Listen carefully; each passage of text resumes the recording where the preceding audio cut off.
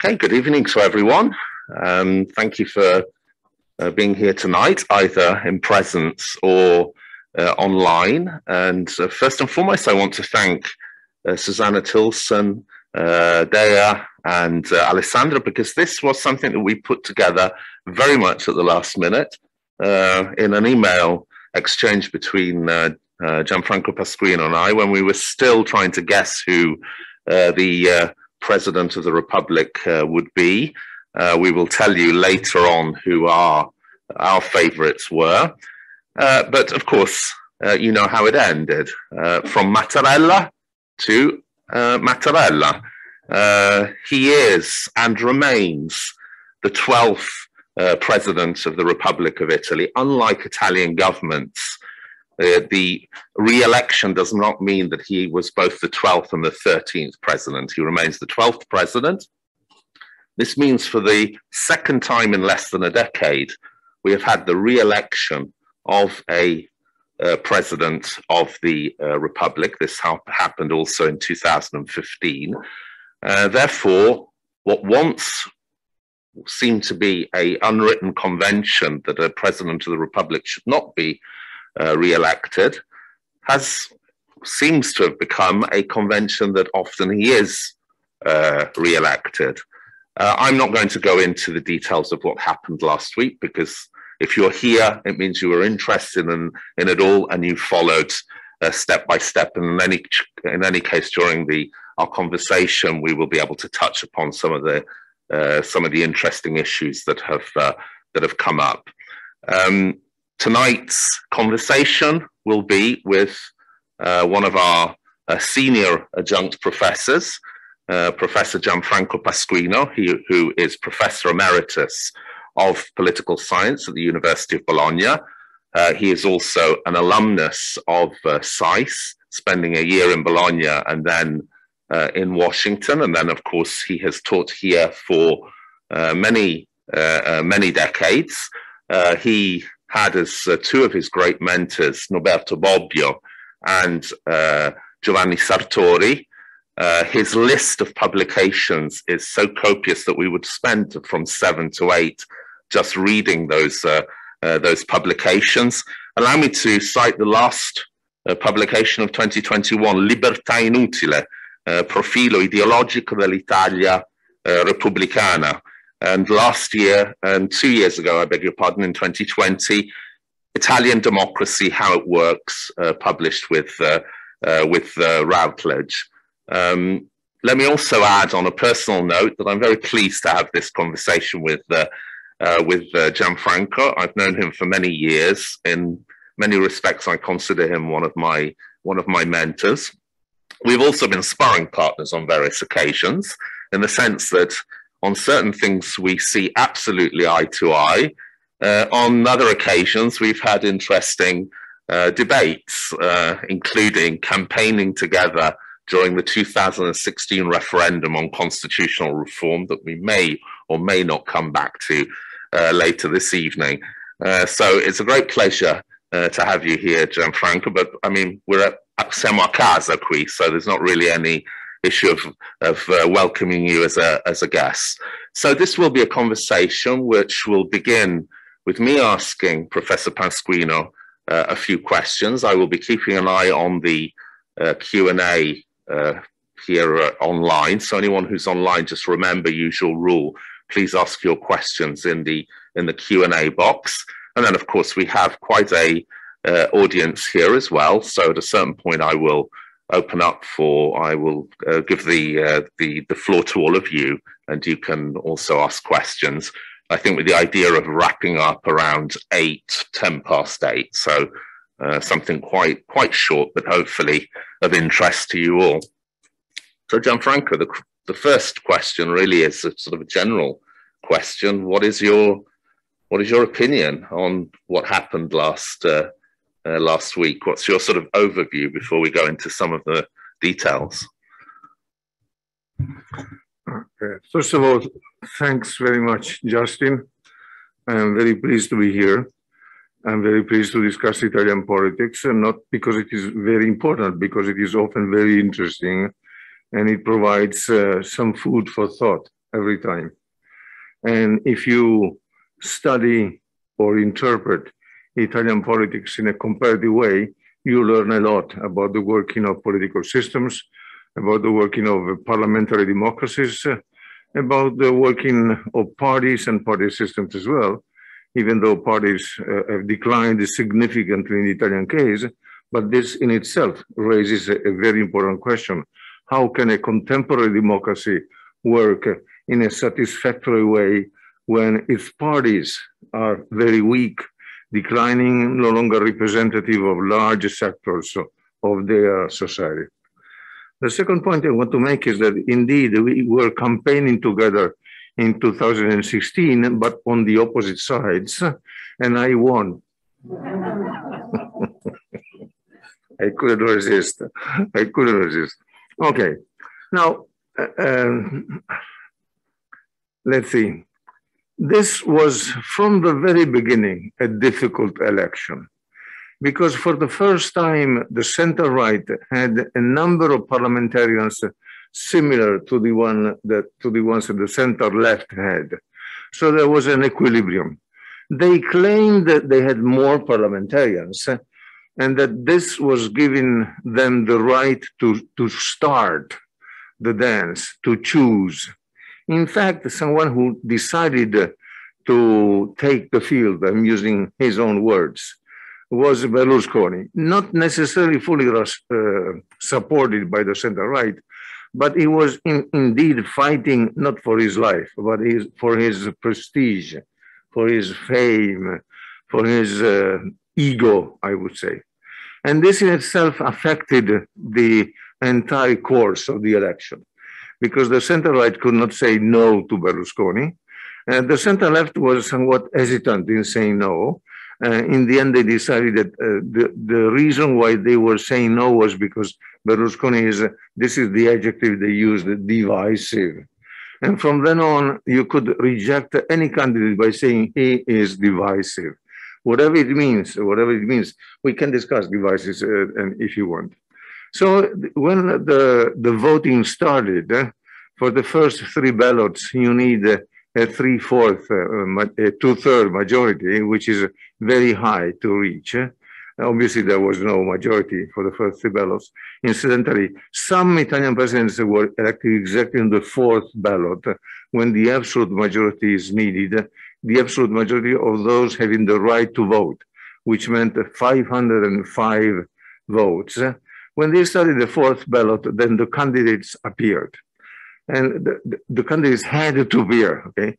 But they were immediately rejected because they were not constructed, if you can put it this way. There was no attempt to reach an agreement between the center-right and the center-left. And the leader of the Lega decided to start the process by throwing up, I would say, tossing up probably, some names that were obviously not palatable to the center-left. Right? I don't know why he did that, but he thought sincerely that he was going to win. And again, Salvini has an ego that is somewhat inflated, I will put this way. He did not succeed. And then, of course, there were problems within the center-right. The center-left was still unable to put up any name, but the name of Mattarella, the outgoing president, was being taken into account. It was never, much to my surprise, it was never out of the game, and it was lingering, so to speak, the name, Mattarella's name. It was an easy choice. Should I just end here? Because then the choice was made, and should I just add also my reservations, my criticisms? Yeah. Okay. First of all, I took Mattarella at his own words, and he had said several times, according to some journalists, he had said 14 times that he was not going to run again, that he did not want to be elected again. For personal reasons, 7 years are long, he is 81, he was tired, personal reasons, and more important, for institutional reasons, not to create another precedent that the President of the Republic can be re-elected. And here there is a nice constitutional issue, because the election doesn't, the Constitution doesn't say anything. It simply says that the President of the Republic is elected for 7 years and nothing else. Now, and Justin is an expert on constitutions. My interpretation is that, of course, the re-election is possible, but if the Constituent Fathers did not write anything, it meant that they preferably would have suggested to reach a situation in which the president is not re-elected. There is one other element in the Constitution that leads me to this kind of conclusion, that the president cannot dissolve parliament in the last 6 months of the life of the parliament. And that was the very clear message sent by those who wrote the Constitution, that he should not manipulate that parliament, and he should not try to get a better parliament with new elections. In this particular case, just imagine a center-right president knowing that the center-right has indeed a majority in the next parliament, that this can be discussed. He could have decided to dissolve parliament. So my point of view is that the president should not be elected, that the spirit of the Constitution says, no, you should not be re-elected. The second element is that when you re-elect the president in this way, by the way, with more votes than when he was elected the first time, it is a sort of, how can I say, a sort of, just suggest me a word. It's sort of plebiscite, which I don't like. And since in the past we have a very interesting event when Mussolini signed the Concordat with the Italian Church, a very famous cardinal said that Mussolini was the man of the Providence. And since I do not believe in men of the president and not in women of the president, this is a bad situation. Mattarella now has been sort of crowned, and this is not good. It signals two things that I do not like. First of all, that we need that specific man, and in any case, we need one man, or perhaps two, if then we discuss the government, Draghi being the other one, to solve the crisis, the problems, I would say, and that we indeed have a crisis, a systemic crisis. Do we? I don't know. I put it this way. I would say no, but then I would discuss this at length. Thank you, Gianfranco. You've mentioned Draghi, and I think this is a very important issue. We've had complicated presidential elections in the past, 20 or more rounds of voting and so on and so forth. But my impression is that what really made this presidential election complicated was the fact that one of the favorites for the Quirinale was Mario Draghi, incumbent prime minister. And therefore, we found ourselves in this very complicated situation where Parliament was not only having to elect a president of the Republic, but also had to contemplate whether to cause a government crisis, and therefore also to evaluate whether there was a possibility of then forming another government and ending the parliamentary term in 2023. That, I think, caused quite a lot of problems from a political point of view, and I would hazard to say almost also from an institutional point of view. Yes. All former presidents were elected when they were no longer very active in Italian politics. And no previous prime minister as such in office was elected to the presidency, because it is not true that prime ministers cannot be elected to the presidency. In fact, Seni, 1962, had been a prime minister before being elected president of the Republic, but not when he was elected. In fact, Cossiga had been a prime minister, but not when he was elected. Ciampi had been a prime minister, but not when he was elected. I could add, because I know that the man is a sense of humor. Napolitano would have liked to be a prime minister, but he was not. But then he was elected once and then re-elected for another couple of years. So there was this kind of curious, strange, somewhat difficult situation. What do we do if we elect Draghi? That is, what happens? There is a crisis of government.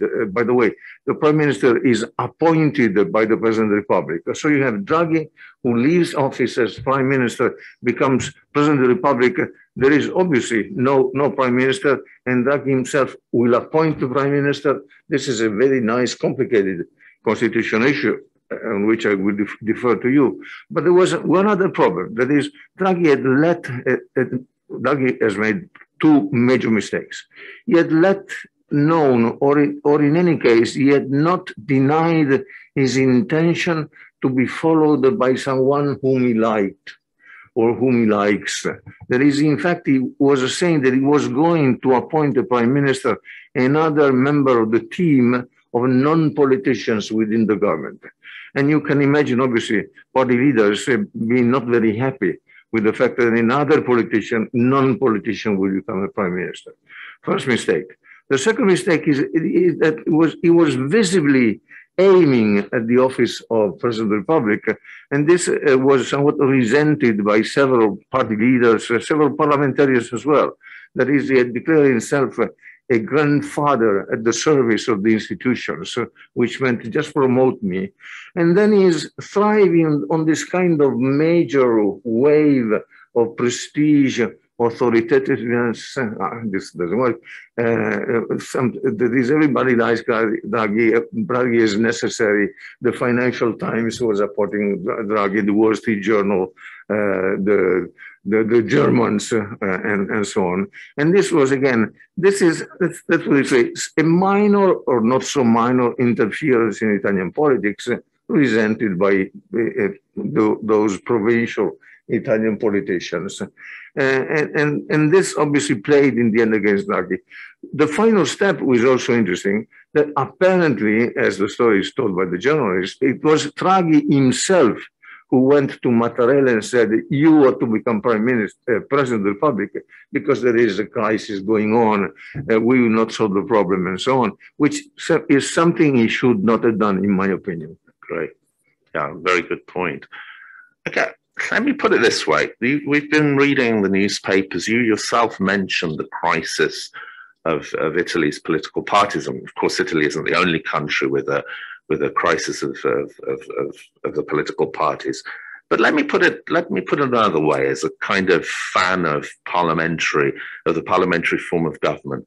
Could we actually say that this was a case where the members of parliament, the so-called grand electors, deputies, senators, and delegates of the regions, actually acted with a bottom-up process, which led to the election of Mattarella, with all the reserves that you've underlined about having a president re-elected? But could we say that this was the triumph of parliamentary democracy, or is this Frosini just being very romantic about it? And the truth of the matter is that Mattarella was the easy fix, and that makes sure that they stay in office for another year, and that way they will be able to draw their pension. Okay, looking at it from a completely cynical point of view. Well, if I have to choose between the romantic Frosini and the cynical Frosini, I would choose the romantic one. But I'm not so sure that this was correct. There is obviously many parliamentarians wanted to solve the problem. And apparently that was the only solution available, because no other solution was really being taken into consideration. But there were at least two other solutions. And I think we should discuss the two other possible candidates. Yeah. One was Giuliano Amato, who, by the way, was obviously a former prime minister, a very capable man, a very important professor of constitutional law, a former socialist. To his discredit, he is often accused of having been the second hand, or the best hand, supporting Craxi and making the government by Craxi possible and viable, and indeed some also functioning, working. Okay, Giuliano Amato is an excellent man, and he would have been a very good president of the Republic. The other one was whose name was circulating and I think was taken into consideration, was Pier Ferdinando Casini, Bolognese, the member of parliament since 1983, a former Christian Democrat, not especially prestigious, but someone who knows Italian politics, who knows the institutions, who knows the parliamentarians.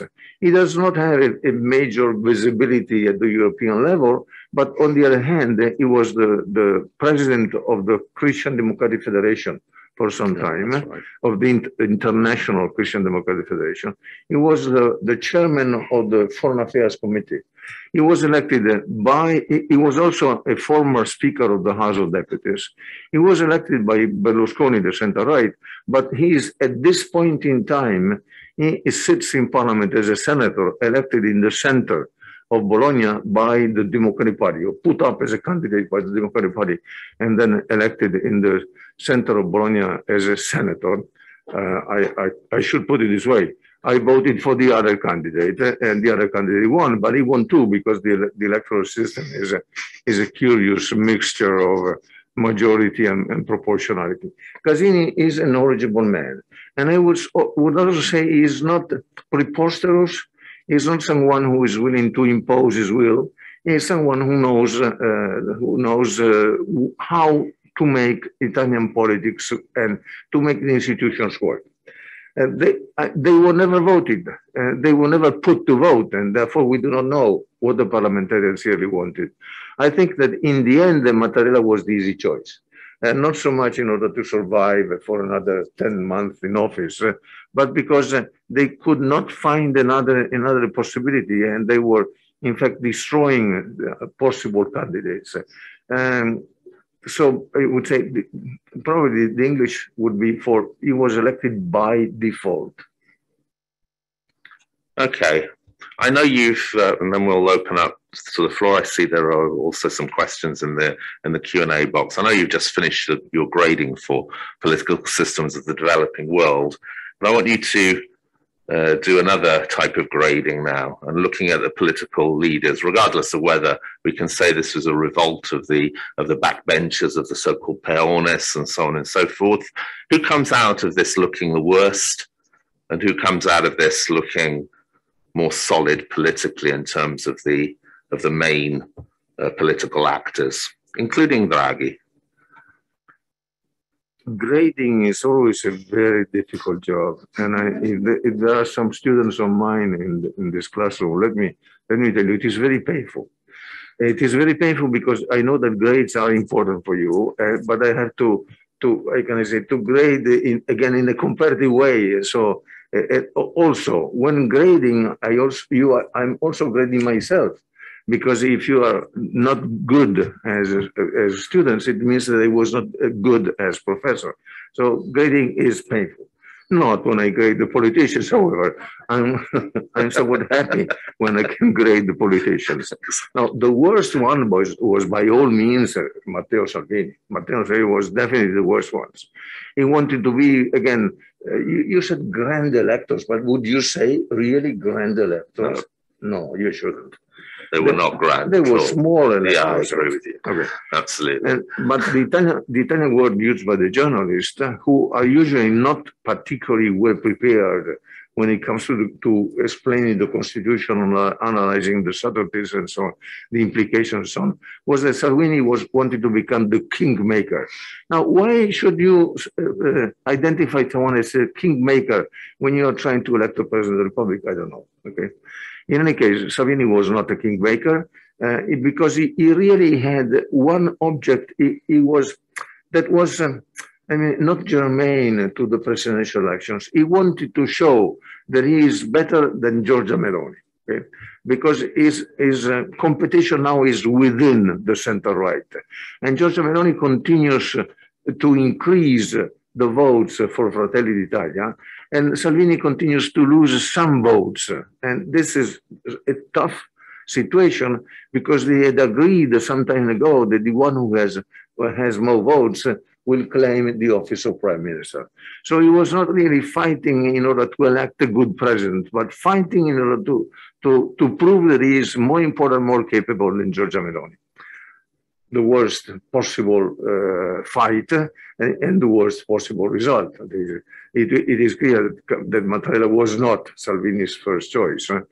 Okay, the worst one, the best one. The best one, I don't know, I must say. Because I would say that if it is like winning and losing, there is someone who has not lost. And the someone who has not lost is certainly Giorgia Meloni. she has not lost, and she has proved twice that she is capable of choosing good candidates. She put up a member of the Fratelli d'Italia team who got twice the number of votes the parliamentarians of Fratelli d'Italia have.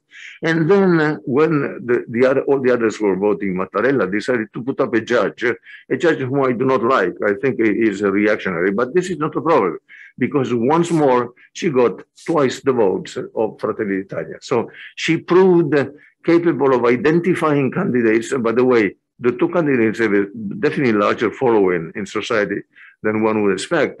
But the point is that she cannot say that she has won.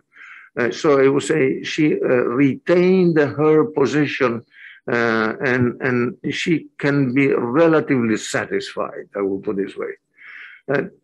I would also add, if Justin allows me to say so, that I would say that Mattarella has not won. I would probably say that he has lost because he said things that he is unable now to how can I say, to implement. And Draghi has not won. And in a way, he has lost. I would say the President of the Republic now is weaker than in the first term, and Draghi himself is weaker. And both depend on each other to some extent. Mattarella less so because the president is in office for 7 years, no matter what. But Draghi depends a lot on Mattarella. And more than in the previous situation, he had acquired, while governing, a stature of his own, and now he needs the president. Allow me to take a question that's in the Q&A online, because it connects to what we were saying. Mark Gilbert asks, why did the PD play Catenaccio rather than imitate Guardiola and Gasperini and try pressing? Now, I know there's a little bit of using the football metaphor. Yeah, I understand the metaphor, but I wonder whether you know who Gasperini is. Gasperini is the trainer, I think. This is the English word. That's right. For the football team Atalanta. Atalanta is the football team of a small town, Bergamo, that is doing very well. And Gasperini is an excellent trainer. The PD is not a small team. It's supposed to be a relatively solid team. Not so. It's divided into different factions, I would say, with the 3 different leaders in addition to the secretary. And one of the 3 leaders was, in fact, in the run, I would say. The Minister of Culture, who is a very decent man and a very capable politician, was in the run. Okay? Franceschini. But his name was never Franceschini. But his name was never put up. So Letta, in fact, played Catenaccio, as Mark Gilbert said, but I do translate Catenaccio for those playing in defensively, very defensively. Yeah. He was always asked for a name, and he never gave an answer. Okay, and I think that Mattarella was not his first choice. But on the other hand, he had no solution to the problem of choosing a prime minister. So in the end, he accepted the outcome, but he cannot claim credit for the outcome. So you cannot win a game in which you need personalities if you do not put up the name of a personality. So he definitely has not won. Okay, right, let's open up to the floor here. Anyone going to break the ice? Usual rule, say your name and where you're from, please. Okay. Nice Alec, loud voice. Yeah, Alec from Chicago. Thank you very much for your presentation.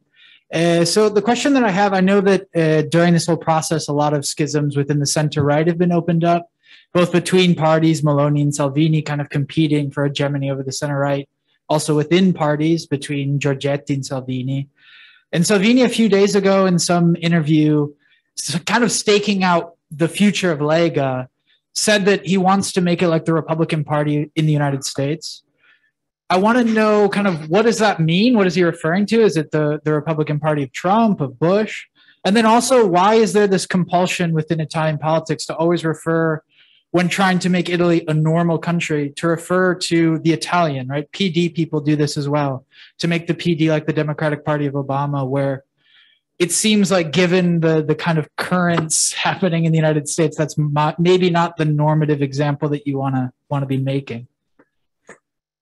Well, let me say first of all that we have some nostalgia for Mayor Daley, who is capable of controlling the elections in a decent way, and therefore he would have probably found a good candidate in the first 2 or 3 ballots. I don't know. This is a question that it is important. I don't know from where the fascination with American politics come.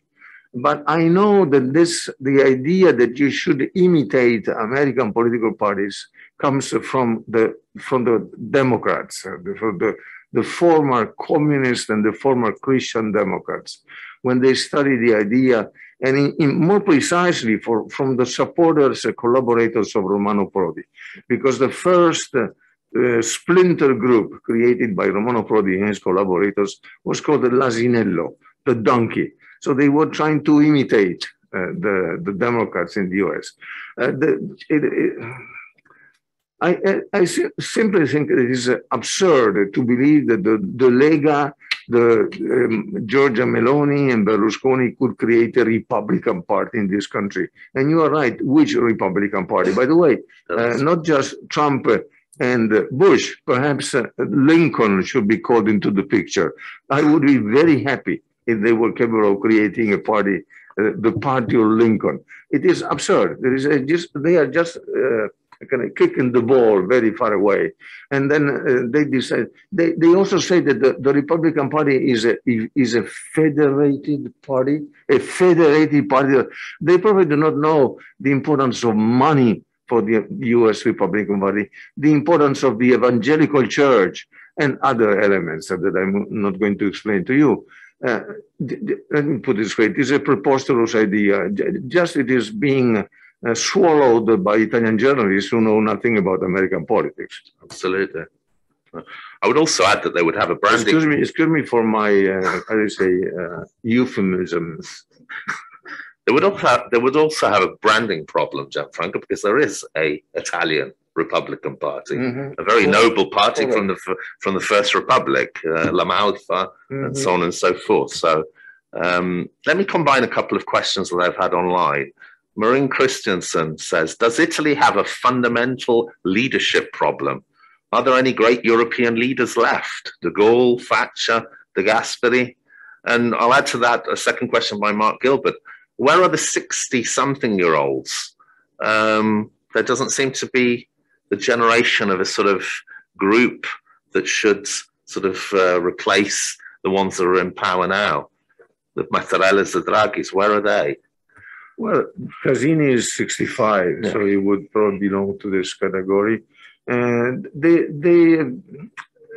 political careers usually take a long time in this country because nobody really is defeated and therefore obliged to leave.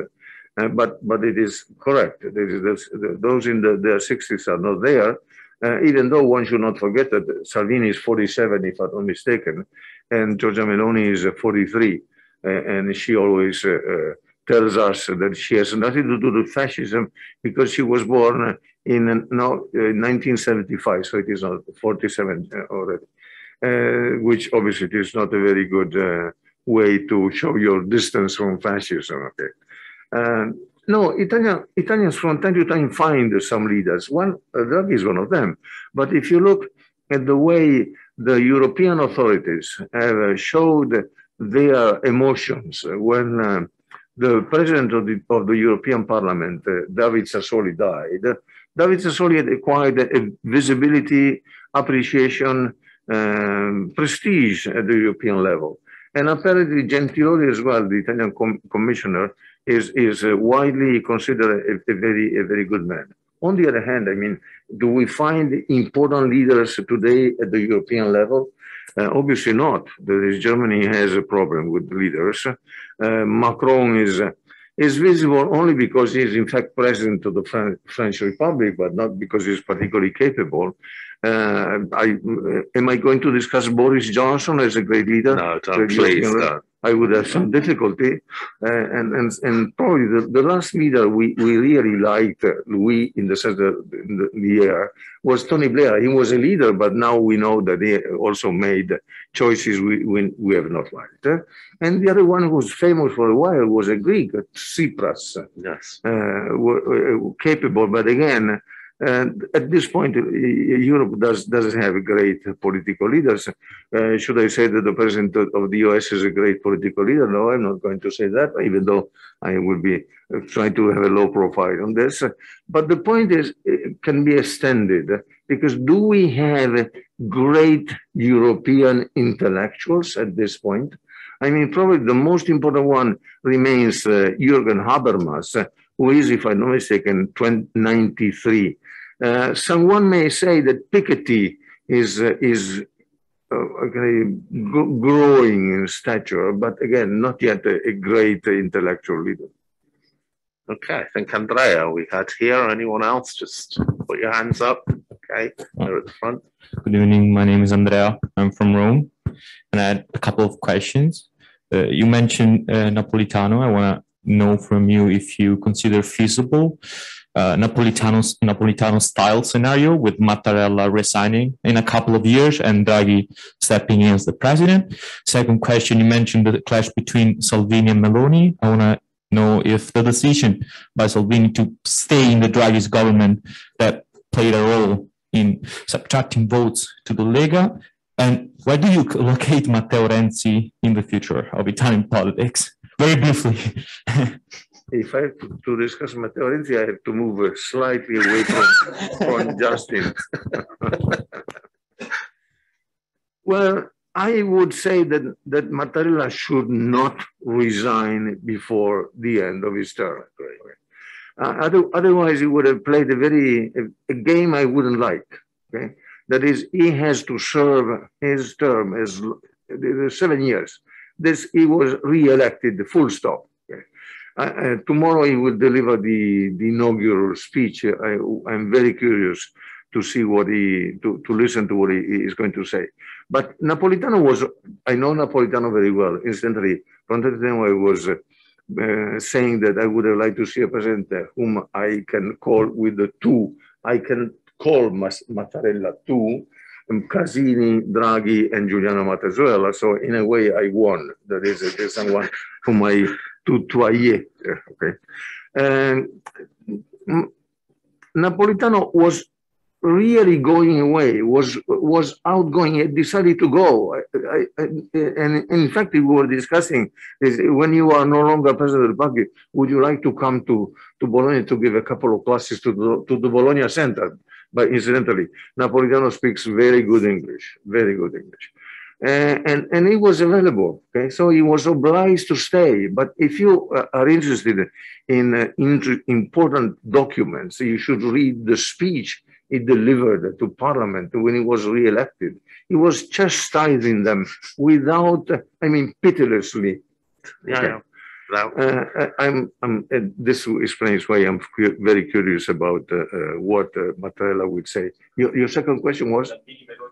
Yeah, and this is also, if I may, Elena Caprioni also asked about the future of the centre-right alliance. Well, is there going to be a split between Salvini and Meloni? Salvini was very much interested in re-entering the government, in becoming again Minister of the Interior.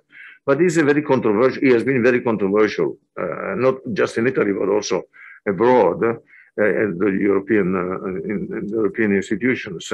Meloni is, I know that she wouldn't like this, but Meloni is an interesting person, incidentally, and she is a real politician.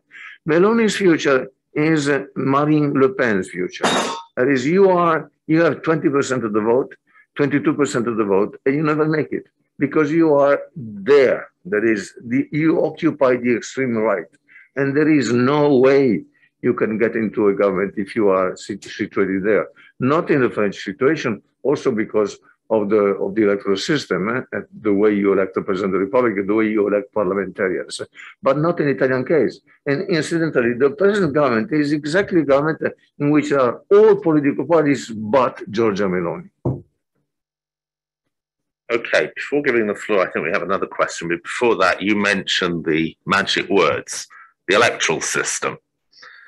All of this election of the President of the Republic has reignited yet again a discussion in Italy about reforming the electoral system. And you and I know that this is discussed just as much as who should be the next manager of the Italian football team. So my question to you would be, okay, the Rosatellum, I think we can both say, is an awful electoral system. It's not the only awful electoral system we have had, but is it preferable to reform that system? And if we do, what direction should we go then? Should we go towards a majoritarian two-round voting system, which I think probably is your preference, or should we go towards PR with a threshold of 5%? Yeah, similar to the German system. I'm going to take a vote on this. Do you really want to know about the Italian electoral system? Raise your hand. It is one of those esoteric debates that can go on for a long period of time, occupy your time, and in the end, you will not get anything really tangible, useful.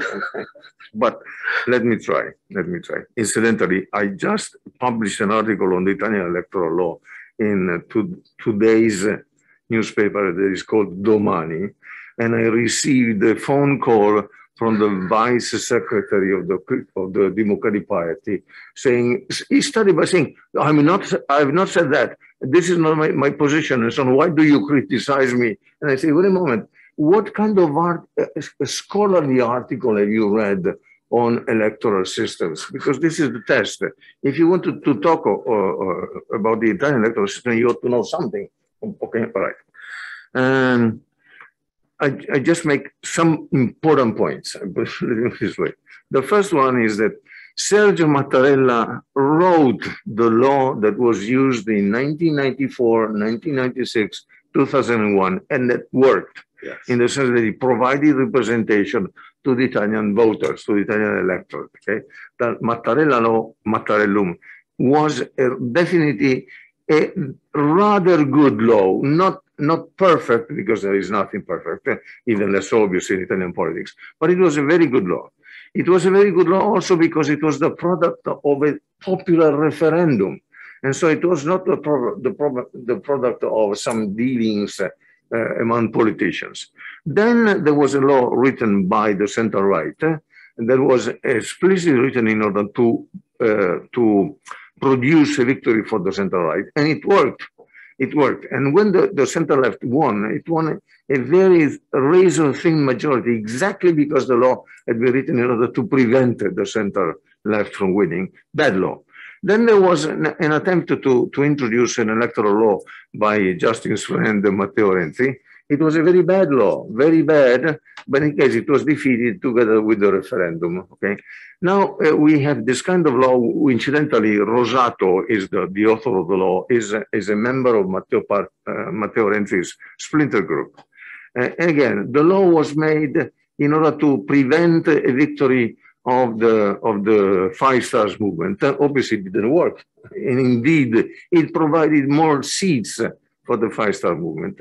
Now I know, and I hope you know as well, in case you can buttress my opinion, that in Parliament they've already succeeded in redistricting, redrafting the various elements so that the law can work even with the reduced number of parliamentarians. Yes. If this is the case, they are not going to change anything. They will not find an agreement on other electoral systems. There is the electoral system preferred. There is the French electoral system has no chance, even though it is officially in the program of the Democratic Party, but no one of them has ever argued the case for the French electoral system.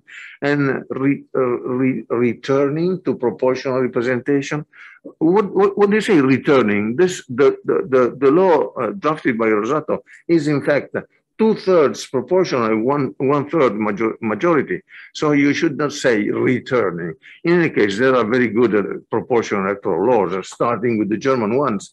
But the German ones, and not the German, and then you change here and there, you reduce the threshold for parliamentary representation and so on. And since I do not trust Italian electoral reformers, I think that we are probably going to vote with the Rosato law, and it will be a mess, which is very good for Pasquino, the political scientist. It is very bad for Pasquino, the citizen.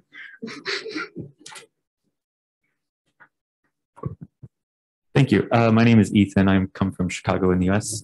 Chicago? Yes. Well, just outside. I fake it. But yes. My question, kind of going off of the great leaders of Europe question earlier, what do you think that this election has, what effect is this election going to have on Italian soft power and foreign policy objectives more broadly? Italy arguably had a really good 2021. Its economy is doing quite well. It's handling COVID better than most. Even its sports and pop culture did quite well. And so it seems like so much is going well for Italy right now. And it seems that the timing of this election can really predict the future of its soft power, of its foreign policy. I know that the presidency has a bit more hands-off role in its economic future, and so maybe this question is more pertinent to who is prime minister next year.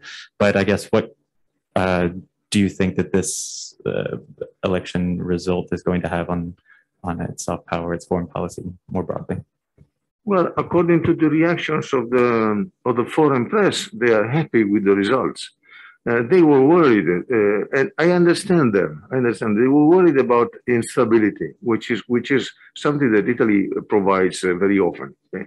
In this particular case, there will be stability in the presidency, stability in the government. So in Brussels, apparently they celebrated all this, but it is stability at a price. That is, we have not solved the problem. That is, they are in a way buttressing the system. Okay, but the crisis, the difficulties, the problems are still there. So they will be there at the end of Mattarella's term, but it will be a very difficult situation. They will be there in March 2023 when parliamentary elections are held. So we hope that Draghi and his team are capable of making all the reforms necessary to implement the next generation UE plan. We got a tremendous amount of money, and if it is capable, by the way, let me stress that my evaluation of Draghi as a prime minister is obviously positive, and also my evaluation of Mattarella as president is positive. I'm only criticizing this kind of game they played. I do not like those games played by the politicians and even by the non-politicians. So the situation apparently is relatively good. And here there is another element that everybody says. Italians show their best part when there is an emergency. Okay? And apparently there is still an emergency. Italians work a lot, especially when they work for themselves and not for the state. Okay, so they can in fact make the economy run even in 2022 and probably beginning of 2023. The problem is if the politicians are going to introduce some some obstacles because of their electoral campaigning. I hope that they are not going to start the electoral campaign now, that is, but they wait until 2023, because electoral campaigns obviously would affect negatively the working of the government. The economy is doing rather well, apparently better than any other European economy at this point. Okay, are there any other questions here? Okay, we've got a question online by Maria Marcic from the library.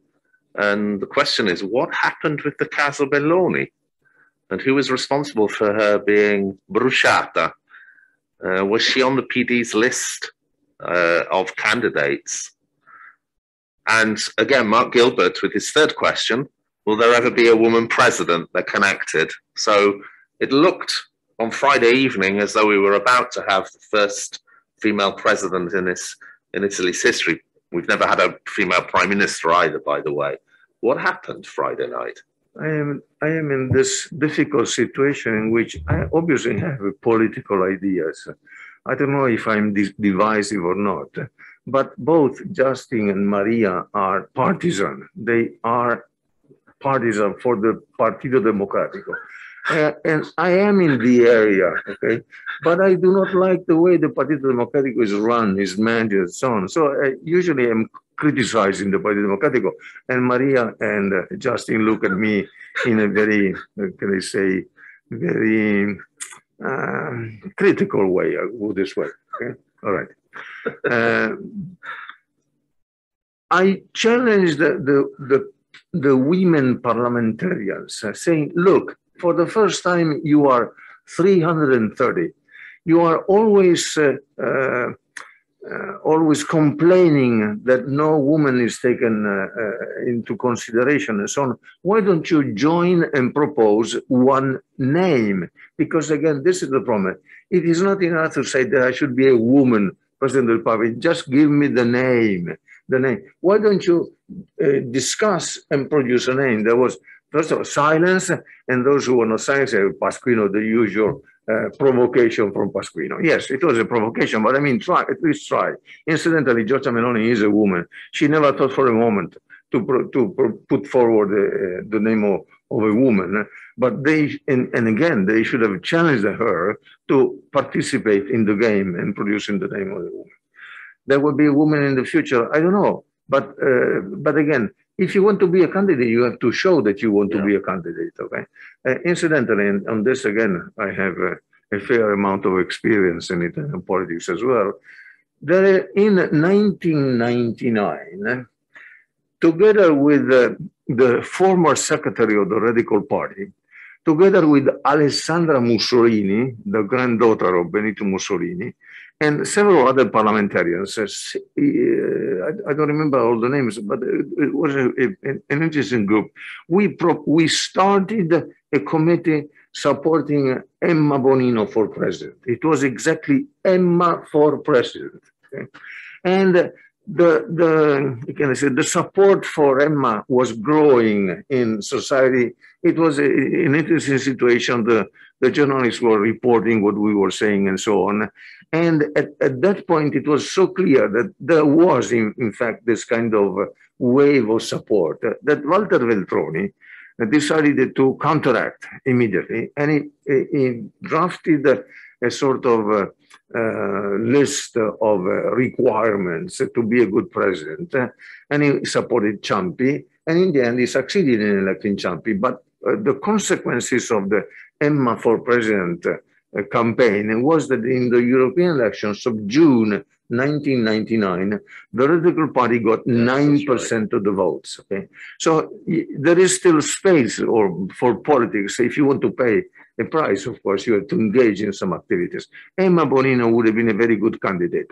Of course, she would have not won for obvious reasons, because she is very much pro-European, incidentally, very much liked by the Europeans, but she is, let me say, to say the least, anti-clerical, and therefore the Catholics would have amassed a series of ammunitions against Emma Bonino, and she knows the Constitution very well.